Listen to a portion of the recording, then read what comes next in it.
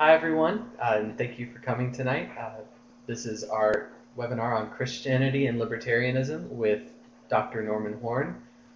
He is the founder of libertarianchristians.com and the organizer of the Christians for Liberty conference that's coming up this August. And without further ado, because I think he's going to tell you a little bit more about himself, Norman Horn. Thanks, Matt. I'd like to welcome everyone. Thank you all for being here. This is awesome. I'm really excited to be presenting to y'all at Liberty.me. I've known Jeff for a long time, and I've known Matt for a little while, and so it's really good to interact with them and to have something put on that involves a collaborative effort between Liberty.me and what we're doing at libertarianchristians.com. So tonight's topic is really a fairly general one on Christianity and libertarianism.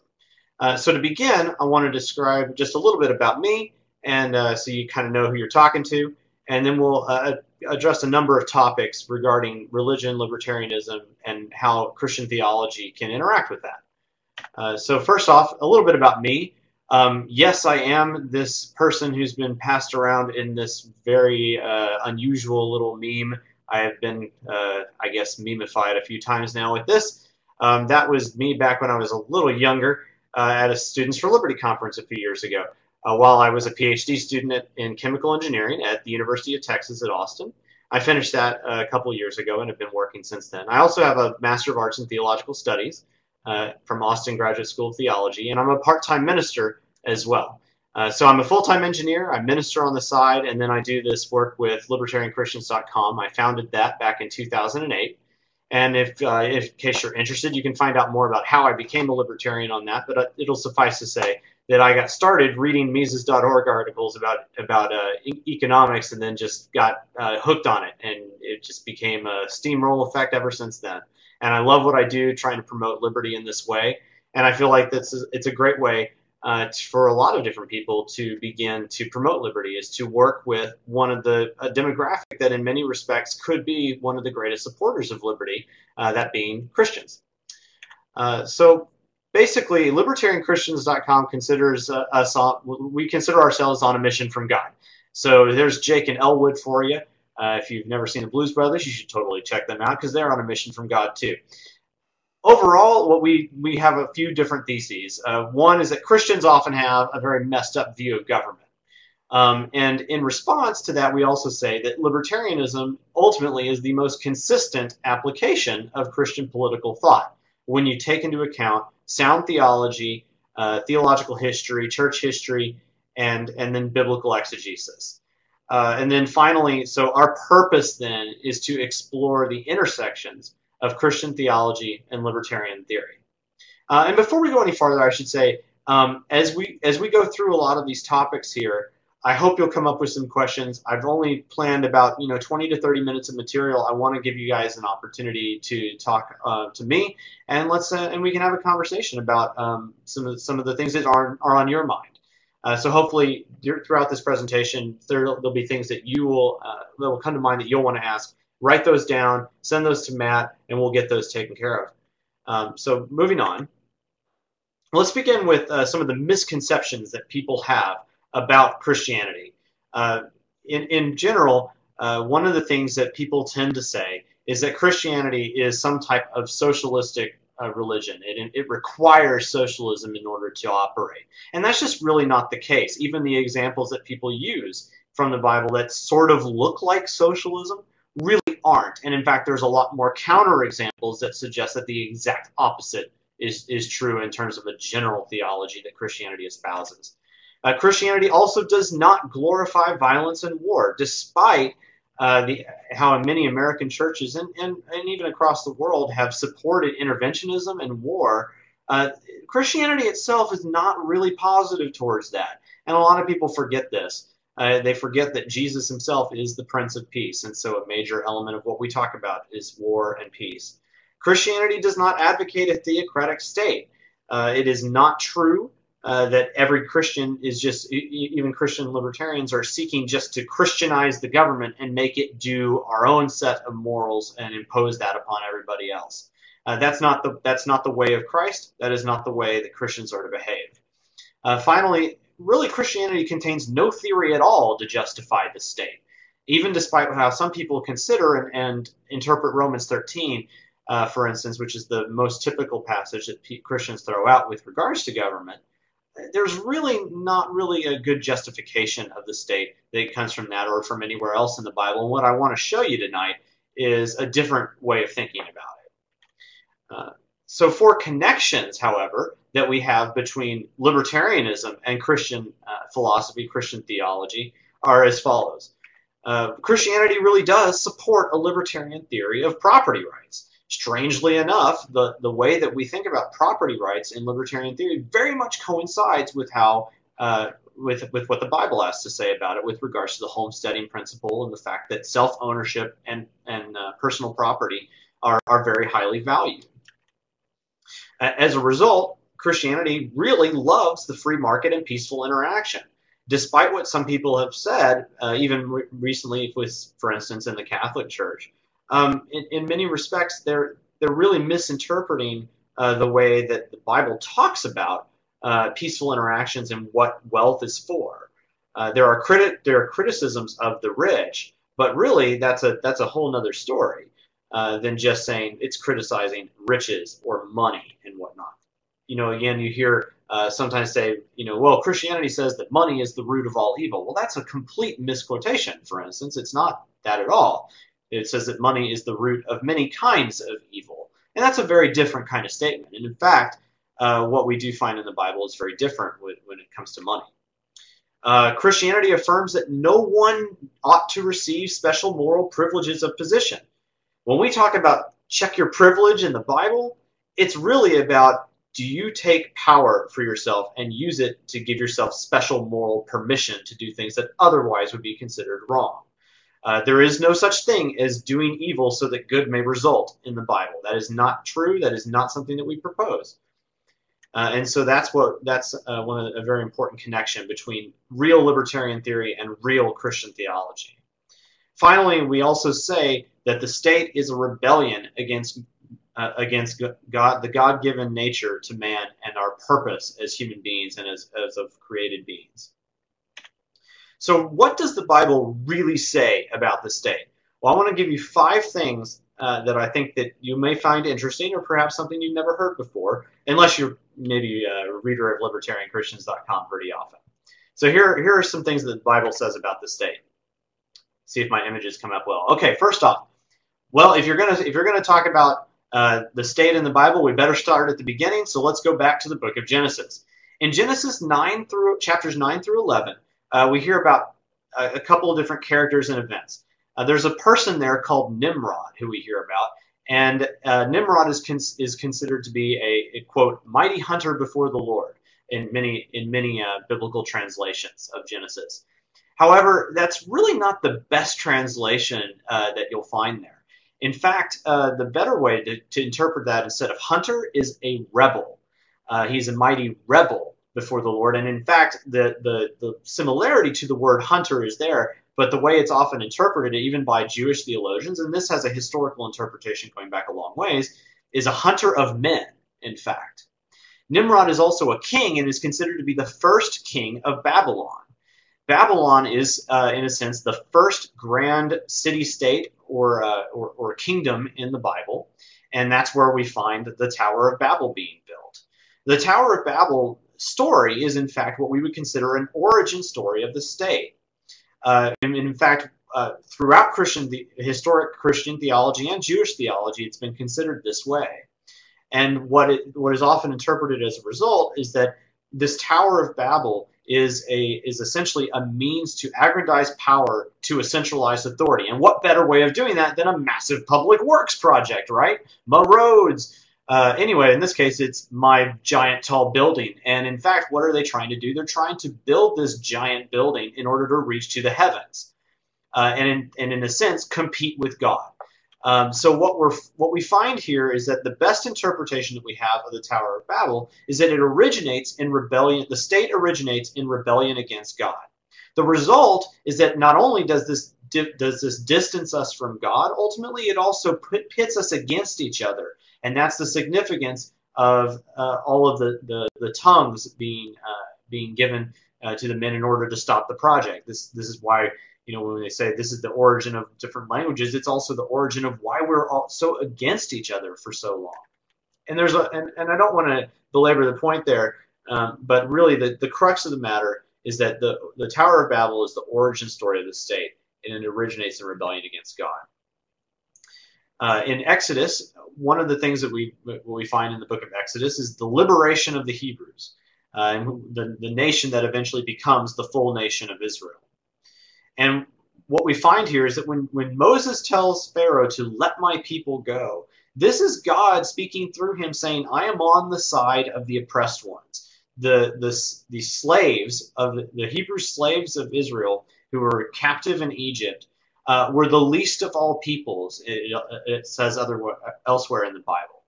And this is, in many respects, meant to display God's love of the oppressed people and his watch upon them. God is against empire in this, because empires take over people, they enslave them, they oppress people. And so what we find here, really, throughout the story of Genesis and Exodus, is that God consistently sides with those who are oppressed by government. And it doesn't give a favorable view towards government as a result. Later on, if we go a little farther, once the Israelite nation has been established for a little longer, they begin to rebel against God even more, and then they say, well, we want to look like the other nations around us. We want a king. And so the prophet of God at the time, Samuel, says some really interesting things to the Israelites when they come to him and say, make us a king, bring us a king, let us look like other nations. And God says, okay, let them have it, but tell them what it's going to be like. And what Samuel says is that if you're going to get a king, then this is what's going to happen. He's going to tax you. He is going to take your land. He's going to take your crops. He's going to take your women. He's going to make them your wives. He's going to draft you in an army. He's going to make you fight in his wars. And it's amazing what the result is. Consistently, even the good kings of Israel are really pretty wretched. They do terrible things. David murders a man in order to get to his wife, who he can, the murdered person's wife, that is, so he can sleep with her. It's crazy. The wisest man in the world, according to Scripture, is Solomon, David's son, resultant from that marriage, in fact. Solomon, David's son, the wisest man in the world, ends up tearing the kingdom apart based upon his policies. And this is meant to be the wisest person in the world. This is a really interesting lesson in public choice theory when you think about it, that even the smartest people you can imagine, putting them in positions of massive power, ultimately ends up causing chaos as a result. So if you, and then, and these are the good kings. You want to look at the bad ones? When you start looking at the really awful kings that occurred in 1st and 2nd Samuel, 1st and 2nd Kings, and the Chronicles, it gets even worse. So the point, in many respects, is that there is no way to put a really good human king into power and have a good result. And it doesn't get much better, as we find when you start looking at democracy, even as we learn later on. Ultimately, what we find is the lesson of the kings of Israel is that governments inevitably tyrannize their people. It doesn't seem to matter what kind of king they are. Invariably, power corrupts. And that is the lesson that we find. Moving on to the New Testament, you would think that perhaps God's Son himself might be able to use the power of government in order to do something good. But this is something that is actually offered to him at one point. And what we find in the book of Matthew, in chapter 4, that Satan himself, when he tempts Jesus, the third temptation is that he basically looks across the kingdoms of the earth, and Satan tells Jesus, look at these kingdoms. All of them belong to me. And if you bow down and worship me, Son of God, I will give them to you. Now, you might think for a second, Satan is a liar. Perhaps then this is just another trick. But if it were that way, why did Jesus respond the way that he did? Jesus does not respond to Satan, well, you couldn't even do that if you tried. That's not even an option. I don't understand even the offer. None of this belongs to you anyway. But that's not what he says. He says, Never essentially would I worship you, Satan. I am to worship the Lord God and serve him only. So this response, actually in many respects, tells us exactly what the state is that the state, ultimately, the kingdoms of earth belong to Satan.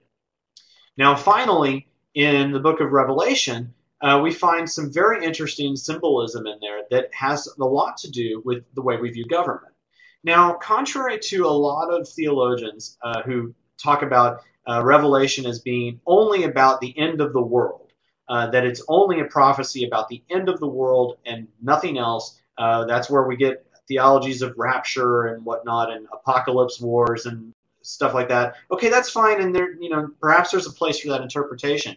But really, the historical way that theologians in church tradition have looked at Revelation is that it's actually referring more to Rome than it is to the future. If it's referring to the future at all, it's really in symbolic gestures rather than distinct prophecy of what exactly will happen.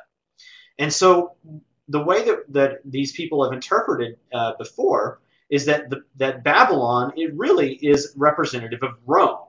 And the symbol that it ultimately refers to is human government in general. Same for the beast that we read about in the book of Revelation. It's symbolic of human government. Now, what happens in the book of Revelation is that Babylon and the beast are ultimately defeated. And so the brief way of interpreting the book of Revelation in this regard is really to say that the ultimate destiny of the state is just destruction, that ultimately the state is defeated by God. Now, why would it need to be defeated if it could be Christianized and made really good and just populated with the right people and then made the right way, and therefore, okay, well, then God will just come in and say, good job, President so-and-so, you did great. Now we're ready for the end times to occur, and then whatever happens, happens. It doesn't make any sense in this regard, if this is the way we're going to interpret it. So ultimately, from beginning of the book of Genesis to the end of the Bible and Revelation, what we find is that the state is the enemy of God. The state is always acting contrary to the will of God, and its destiny ultimately is destruction. Now, you'll note for a second that I have not addressed the number one passage that a lot of people bring up when we start talking about Christianity and government, and that's the book of Romans in chapter 13. But we don't need to start there. In fact, we ought not start in Romans 13 when we have so much other information to inform us about what a proper theology of the state looks like from the Bible. So after we take a look at all these other passages, now it's appropriate to go back to Romans 13 and ask the question of what is this all about? Now, if you're not too familiar with the book of Romans and what this text is, well, this is the passage that you typically hear this thrown out. It begins by saying everybody needs to submit to the governing authorities. The authorities that exist have been established by God. But if you look at all these other pieces of information as to this is really what the theology of the state is going to be, there's a better interpretation that we can take of Romans 13. Ultimately, what Romans 13 is saying is that the state is just not outside of God's plan. That's no justification for its existence.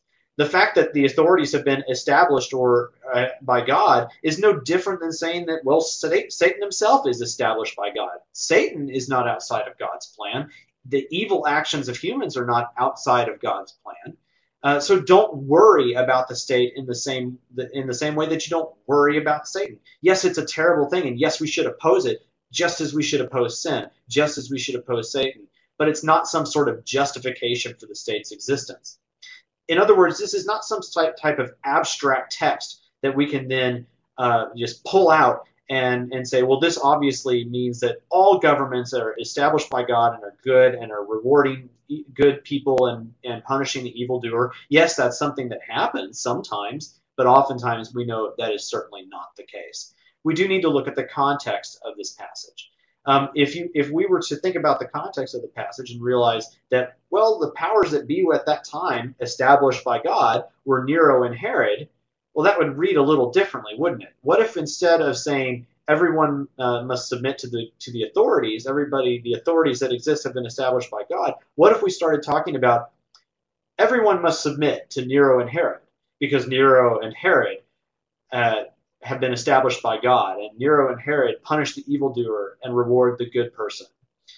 It gets a little odd, considering that we know that Nero was one of the foremost persecutors of Christians out there. In many respects, then, the way we should look at this text is that Paul is advocating a prudential look towards government. That the reason that we want to that we pay our taxes and not try and cause massive trouble with the state, the reason we don't want to irritate it immensely, is because if we do that, it's going to be a big problem to us. We are going to get persecuted as a result, and for not a good reason in this case. The reason, if we're going to get persecuted at all as Christians, it ought to be because of our support and promotion of the gospel, not because I didn't pay my taxes. Yes, taxation is theft. Yes, you don't have, you shouldn't have to pay it. The state has no right to your money, has no right to your productivity.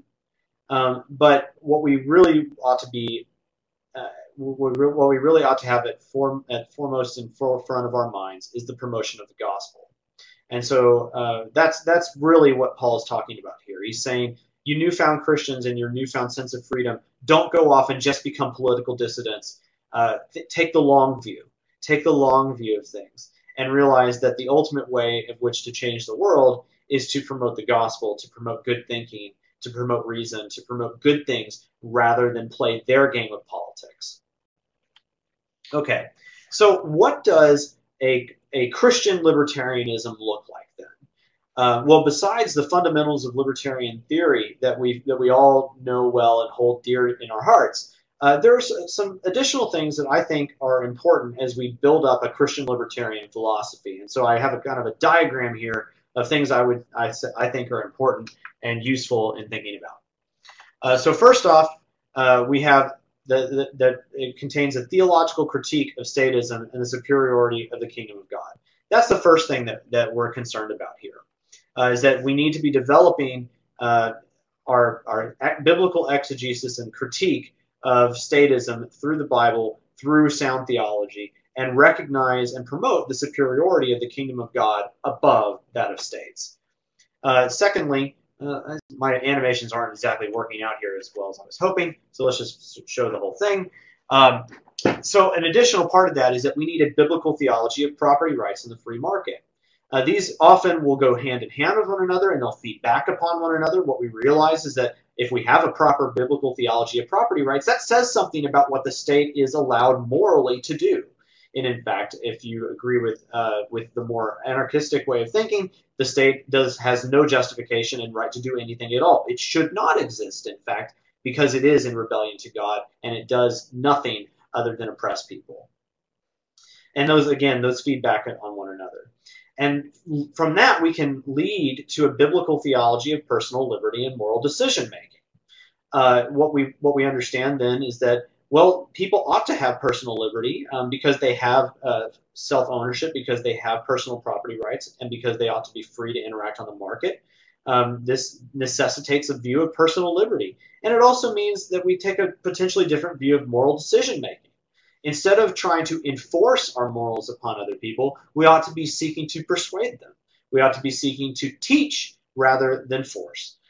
So we find in many respects, and this is where my little orange bar on the left side, we find that these theology points that we're considering have a great concordance with natural law and libertarian ethics. In other words, we see these running parallel to one another, and we see, oh, this is great. We actually have a working together of Christian theology and libertarian theory here. And so on the right, what I have are just a variety of different battlegrounds where each of these things can come into play. And so under our theological critique of statism, we ought to be consistently opposing war and promoting peace between nations. We'll need to deal with a lot of biblical interpretation that is faulty and flawed throughout especially the 20th century, but all throughout Christian history. We've seen various aberrations of this. We need to critique civil religion and how nationalism seems to infect the church oftentimes. And then we need to take a better view of law. We need to oppose positivist law and support natural law. We need to be pro-economic freedom and immigration. We need to deal with social justice issues in the way that the church sometimes promotes these things wrongly. And likewise with environmental issues. And of course, we need to oppose the war on drugs and oppose the prohibition of victimless crimes. And then, of course, there are other things that we could talk about there too, but you can see that. So where do we go from here? I want to wrap up with a few kind of recommendations. I'm speaking very specifically to Christians here in many respects. As Christians, we need to continue to expose the evils of the state to the church. Now, this is a tricky thing to do, and we have to be very careful as to how we do this, because we're not trying to start a new church. We're not trying to just define a bunch of people out of the Christian faith by the differences in theology that we have. We need to seek to do something a little better than that, to be more inclusive and to work together. And part of that is building a comprehensive political theology. Again, we're promoting the virtues of the marketplace, and we're emphasizing the importance of personal liberty, and we're trying to promote the kingdom of God and above and beyond the kingdoms of men. What we also need to do is we need to recognize that we're missing out on a lot of great anti-state Christian thinkers, and that we need to build up new ones. A lot of atheist criticisms of Christians with regards to liberty is that, well, Christianity can't support libertarianism. But really, when it comes down to it, Christians have been some of the greatest supporters of liberty in history. And atheists, in some cases, have been very poor at doing this as well. So I don't think it's fair necessarily to either say that Christians are poor at promoting liberty, or even that atheists are that way. We can work together on this. And what we can do is by working together, we can come to a better understanding of each other. Social change ultimately happens when the war of ideas is won, and that's what we're seeking to do here. We're seeking to win a war of ideas within the church today, and to do that, we have to be vigilant and work towards educating ourselves and educating others about better ideas that are out there. So here are some attitudes that I find I have had to embrace over time, and that perhaps will encourage you as Christians in the church today. As you interact with other Christians and they're trying to promote these ideas. Maybe this will help you as well. You're going to have to get used to being uncomfortable. Oftentimes, you will be the only libertarian in a church, or at least you may be, or you may find out there are others there too who are being silent. So you're going to have to get used to being in uncomfortable situations, and potentially, you're going to have to say some things that you might not have thought that you've been able to say before. You need to hold yourself to the highest level of intellectual and moral integrity. And the reason for this is that we're fighting a really tough battle here. We're dealing with some of the most deeply ingrained beliefs of some people. And that's going to challenge a lot of people and make them very uncomfortable too. They're going to challenge you intellectually, and they're going to try to impinge your personal integrity as a result. And so you need to show them that you're the type of person that exemplifies the libertarian ideal, that is exemplifying a Christian libertarian ideal as well. And so if you can do that, you're going to be more successful, and you're going to be happier as a result as well. You're going to have to learn a lot of patience, and you're going to have to learn gentleness when correcting people. Because again, these are very deeply held ideas and beliefs by a lot of these Christians. To many Christians, to not be conservative is like anathema to them. They don't understand how you could do anything else. And so you're going to have to be very patient and gentle as you show them there's a different way of thinking. And the same thing will happen with the Christian left as well. Believe me, I've seen it. So remember, you're part of a remnant. If you've never read Albert J. Nock's essay called Isaiah's Job, or as I like to joke, Isaiah's Job, okay, bad Christian joke. He talks about being the remnant, and the remnant are those people who preserve ideas of liberty. We have always been present in the church. There's never been a time when Christian libertarians have not been around, that there have been Christians who have opposed the state and opposed oppression. We are now going to take up that banner, and I hope that you're going to join, if you're not already there, that you'll join us in that. And then finally, remember to be a happy warrior. Be like Murray Rothbard in this. Be the happy warrior.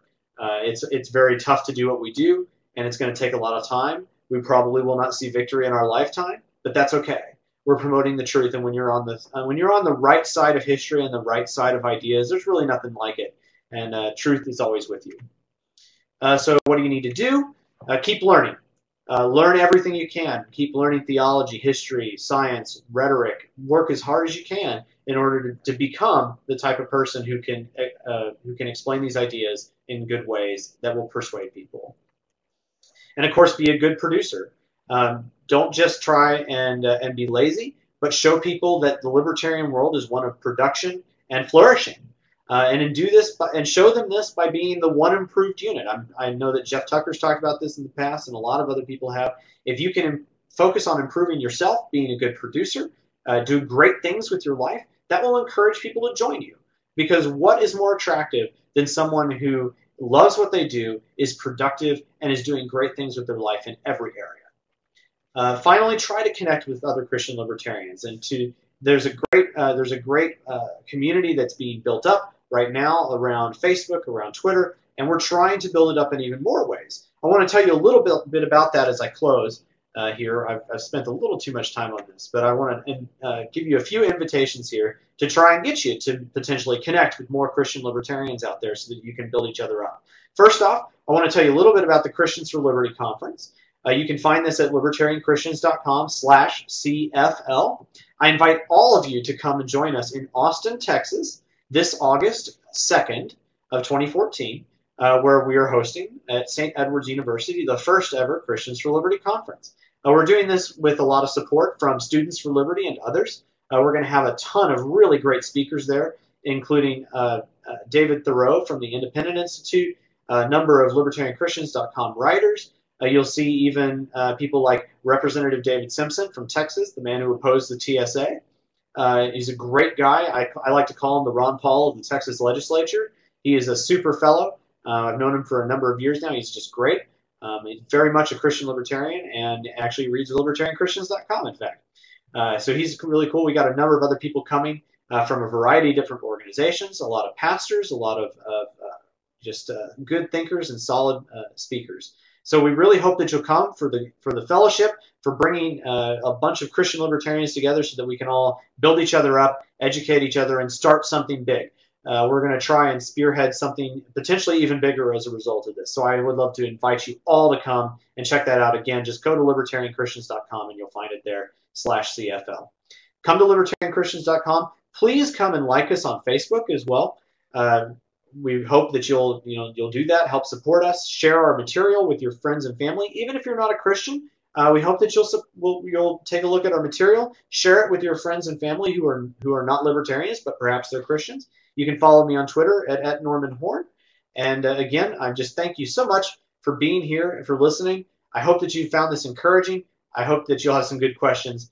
Let's open it up to some questions, and I'll hopefully be able to answer as many of them as possible. And we'll try and end in about 25 minutes here. So once again, thanks, Matt. I guess, can you open this up for questions at this point? Here he comes, maybe.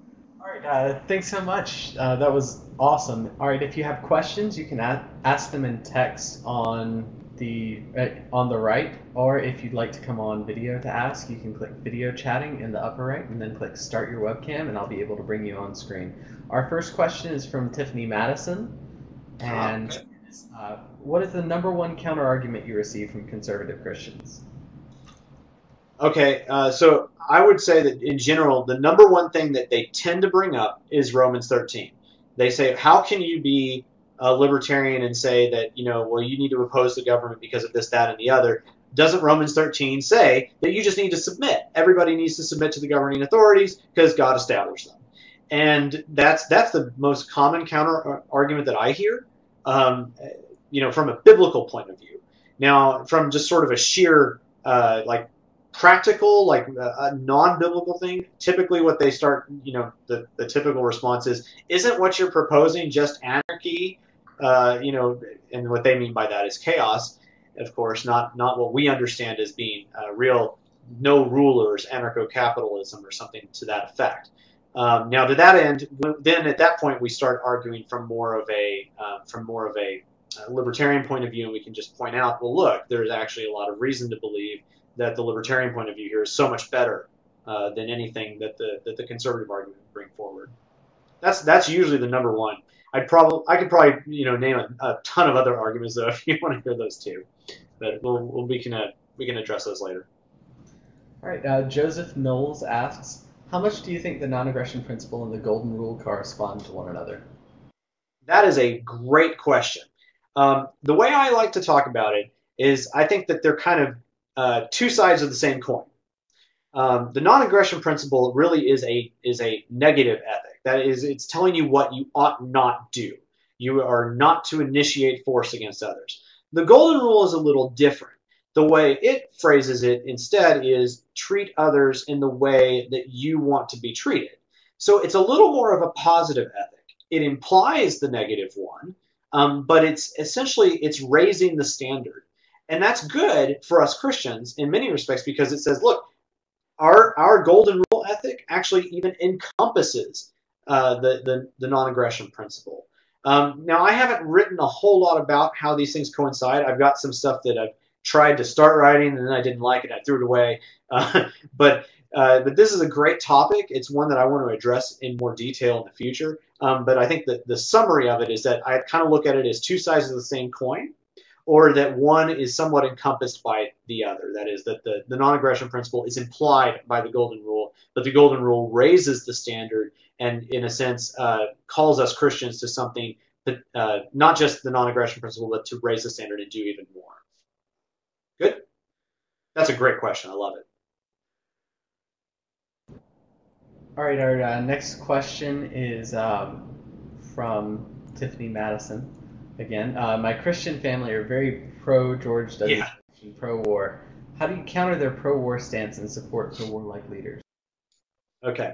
I'll tell you a little bit of a story. So when I started off, in my libertarian journey, as it often happens, well, actually, okay, a lot of people say, it usually begins with Ayn Rand. Well, it didn't begin with Ayn Rand for me, but it did begin with a girl. It turned out that when I got together with a girl who has eventually become my wife, her father gave me a bunch of Mises.org articles. I started reading them. I got hooked. Even though my father-in-law really isn't a libertarian, he enjoyed the economics. And so I started reading. I got hooked. I became a libertarian. And I sort of outed myself to my family shortly thereafter because I just felt like I kind of had to say this. And a big hang-up for me at the time was that I did support war. And eventually I became convinced I couldn't argue against myself anymore. Everything I tried to bring up as to why that we should be in a war, I couldn't support. So I had to switch that. So what happened when I approached my family with this? Well, I got criticized a lot. That's one thing. But that's okay. That's probably going to happen whenever that happens to somebody who outs themselves as a libertarian to their family. But one of the things that I tried to say, and I think it was very successful with my parents, was that I told them, look, you taught me well. You taught me ethics. You taught me how to be a good person. What I'm telling you now is that I'm taking what you taught me to its logical conclusion. In fact, my parents were very much kind of conservative Christians, but they had a lot of libertarian tendencies. They opposed presidents.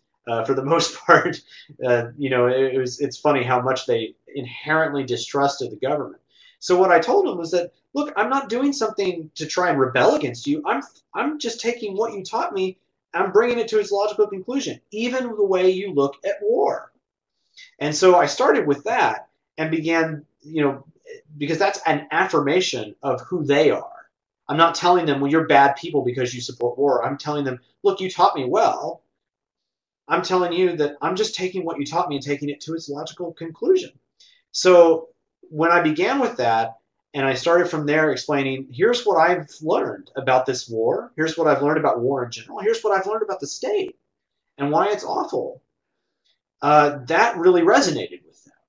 And so I would think that a good way, especially if you have believer parents, Christian parents who, perhaps they did give you a great upbringing. I hope they did. And if not, I'm sorry. But for me, this is the way it worked out. And I hope that perhaps that story gives you a little bit of encouragement. I think that's a great way to start off with people, is appeal to the good things that they know and love and believe, and try to start from there and say, look, let's just be more consistent in that. Of course, that doesn't help per se when they have potentially issues with, if they just inherently believe that all Muslims are evil or something, that may take a different tactic. But often I find that if I appeal to the good that's already in them, I can have greater success. That definitely resonates with me because my parents, my dad's a Southern Baptist pastor, and Yeah, he taught me to be relentlessly logical, and he taught me sure. not to make excuses for doing wrong, or when anyone does wrong. And so Yeah, when I became a libertarian, and they were a little bit neocon, kind of neocon like, they started reacting against that, and I was like, hey guys, let's take a second here. You taught me not to make excuses for when people do things wrong. yeah, Would this be wrong if I did it? Okay, what gives the government the right to do it? And I took him through. I probably took some stuff off of libertarianchristians.com for my responses to Romans 13 and such. Anyway, we've got yeah. a ton of other questions.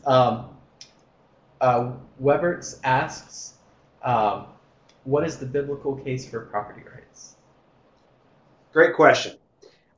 So first off, I'd say it's very clear the value of the individual in the Bible, that we have personal responsibility for our actions, that we're going to be held accountable, and you can't do that without self-ownership, right? And so the first step is to recognize that the individual is viewed very distinctly in the Bible as being responsible for his actions, and thereby must have the ability, essentially, to act in support of his life and in support of doing what is right and being freely able to come to God. And so it begins there, but then we also have plenty of other evidence in the Scripture for how personal property is to be regarded.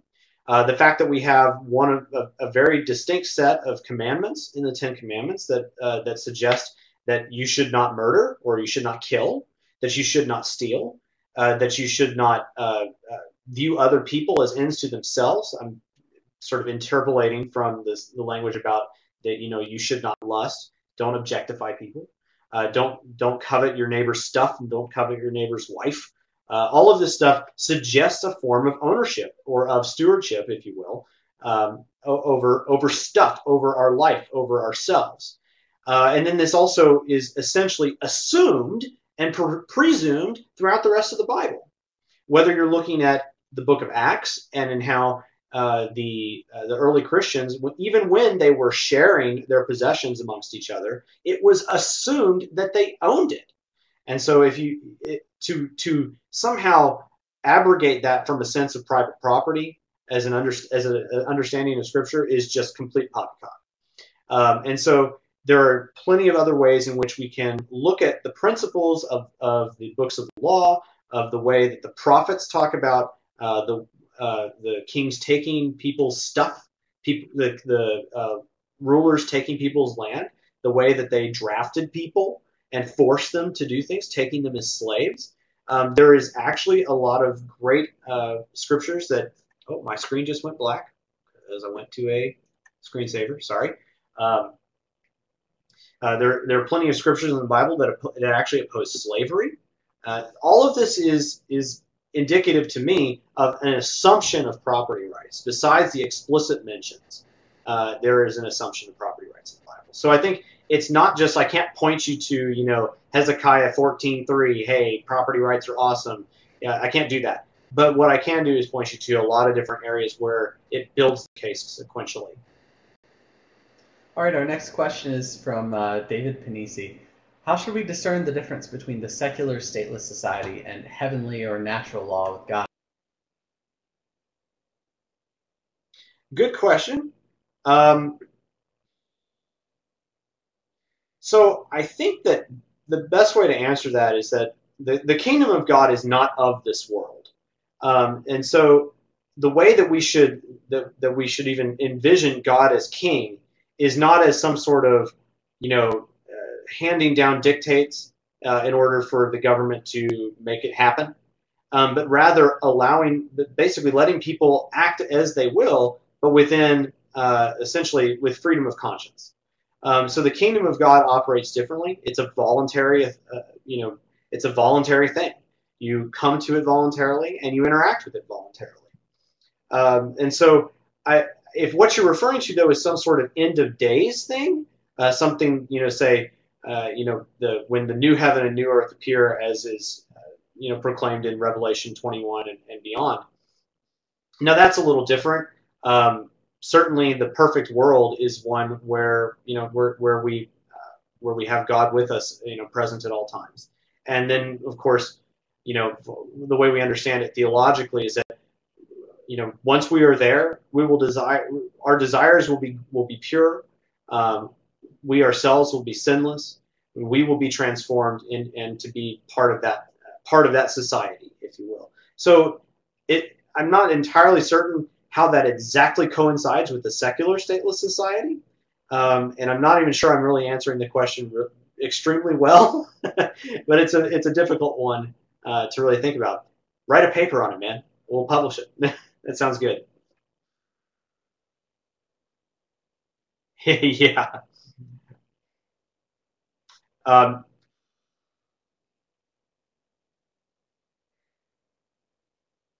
Matt, I don't know. I couldn't hear you. I just realized my mic was. I turned my mic off in between questions, and sometimes I'm dumb. There are many atheist libertarians. No joke. What is your elevator speech for why theism and libertarianism are compatible? Okay. First off, yes, there are a lot of atheist libertarians, but strangely enough, there are a lot of Christians out there. And a lot of the greatest libertarian leaders out there are Christians, whether you're talking about Ron Paul or somebody like Thomas Woods. And I mean, even Jeffrey Tucker is Catholic, and he understands this as well. So there are a ton of really wonderful people out there who are leaders in the libertarian community who are Christian. And it's really a misnomer to say that they're just that it's some type of uber minority. Oftentimes they're not as vocal about their faith because they're not trying to just push it on you. We're not looking to push our faith on you. We want to, if you want to talk about it and you want to, to discuss it, we're willing to do that. So elevator speech, though. The quickest way I'd say is that the state itself is opposed to the will of God. And that's the one sentence version. The state is the enemy of God. And the kingdom of God is not of this world, and it is certainly not the state. So that's the really quick answer. Then I would begin with, okay, the next question that naturally will come up from the atheist then is, well, what do you mean? I thought all Christians supported, American nationalism, Rah, Rah, Shish, Boom, Bah, let's do this.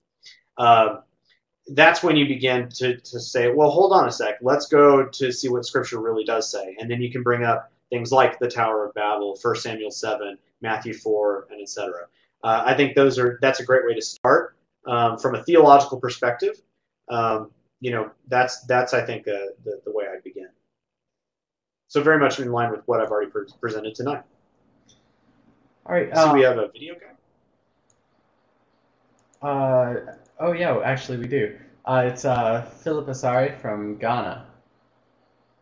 From Ghana. All right. Do we have a video? Hello. Hi, Philip. How you doing? I'm fine, sir. Good day. I wanted to know how the Christians for Liberty, the 2014 conference, how can I be part of it whilst I'm in Africa? Well, all you got to do is just sign up at libertarianchristians.com/CFL. It's open to anybody from the world. Just all you got to do is get there, and you're welcome to come. We invite everybody from the world. It's totally fine if you want to come from Timbuktu or Podunk, Texas. Today, you've really made me to know that liberty is not for really people who don't really go to church. It's for everybody, because we are in Africa, more people are Christians. That means they really have to understand the liberty very, very well, so that they can really know how they can go by their spiritual beliefs. Yeah, and it's interesting, Philip. I track analytics on my site, and it is interesting the rise of interest from the continent of Africa in libertarianchristians.com. And I'm really happy to see that. Historically, it has been primarily America and Canada, and then we've seen a pretty good amount of Mexico traffic and a really good amount of traffic from England. But more and more, we're beginning to see places like Africa and even China. Thank God we're not blocked in China yet. But we begin seeing a lot of traffic from those areas, and we're really thrilled to see that. So I hope that you'll subscribe to the site and start taking our emails. We'll do the best we can to support you with as much information as we can, and try and give you sound theology and sound philosophy in order to support you. We're not just interested in promoting Christians for liberty in America. This is Christians for liberty in the world. Liberty for all. All right, thank you, Phil. Okay, thank you. All right, our next question is from Andrew. Oh man, I've been doing so well with the last names, but I'm gonna take a pass on this one. To me, Christianity requires libertarianism. You can't coerce salvation. Why do you think so many Christians try to legislate morality? I think they do it for two reasons. One is because deep in their hearts, sometimes, they really do have a designs for power. Okay, some Christians are just like that, and that is sin in their life, and they need to repent of it. Flat out. Some people have, on the other hand, they come at it with good motives. For instance, I think a hang-up for a lot of people is the war on drugs. They don't seem to get that the war on drugs is really harmful, and that it is, they don't seem to be able to get past at first that drugs are not a legal issue, they're a health issue. Of course, no one's going to deny that if someone who is high on drugs, just like if they're drunk on alcohol and does something that aggresses against someone else, that they shouldn't be held responsible. Of course, we all believe that as libertarians. But abuse of drugs is not a legal issue. It's a health issue. And so one of the things I try to emphasize with Christians is that, look, what you want can be accomplished better under liberty than under statism. And so if you have good motives, if your intent is really to try and help people to not have as many problems with drugs, to try and end sexual promiscuity or something like that, you can do so better not by initiating force, but by use of exactly what God told us to do, which is to use the gospel to convert people rather than put them in chains. And so I think, again, hopefully the person who you're talking to who wants to legislate morality, and by morality, I mean, we should keep in mind that any type of legislation is legislating morality in so many respects, unless it's some type of speed limit or something. That's not, a speed limit is not a moral law. Contra Al Mohler and some of these other nut cases. I shouldn't have said that. Contra many respectable theologians. Not all laws are moral, but almost all laws, are in many cases moral.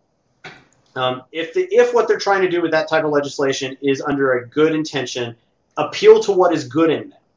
They want to help people, show them how you can help people better under liberty. Thank you. We've got our last question here from Mark Harris. How do you respond to those that claim the Bible is pro-war based on wars commanded by God in the Old Testament? Okay. Well, let's put it this way. If George W. Bush had a clear, signed off executive order from God to go to war, that would be a completely different story than what we get. There is no way, even if you have some very positive view of war through the Old Testament, which I don't think you really do, you certainly cannot argue that somehow justifies all states going to war whenever they want. This does not follow, and as an argument period. So appeal to logic in this case. You cannot get to God supports the war in Iraq from God had a war in the Old Testament. That makes no sense on its face. But then again, you know, even so, I'm not sure that it's really proper to say that God has some uber positive view of war waged by states based on Old Testament reading. All right, thank you so much, Norman. That was awesome. Everybody check out Norman on libertarianchristians.com and he's got a profile on Liberty.me as well. And then check out the Christians for Liberty conference. I believe it's August 3rd in Austin, Texas. I am hoping to be there and hope to see some of you there as well. Our next session is tomorrow night at 9:30 with Chuck Grimmett. He's going to be doing a webinar on online security and privacy. So if you've got these pressing questions about how to keep out both public and private criminals from your online life, definitely show up for that. And hope to see you all there. Thank you so much for coming. Can I have a final word, Matt? Yeah. Hey, I just wanted to say, it looks like there may be some other questions, and I want to just say one last thing. I invite you to come to libertarianchristians.com and submit questions that you have to our FAQ section. Again, it's just libertarianchristians.com/FAQ, and I will try my best to get to them. We're doing crazy work right now prepping for the conference, so it may take a while, but please come and check us out and find us on Facebook, join our Facebook groups, and we'll interact with you even more. Thanks. All right. Thanks, everyone. Have a great night. See you all.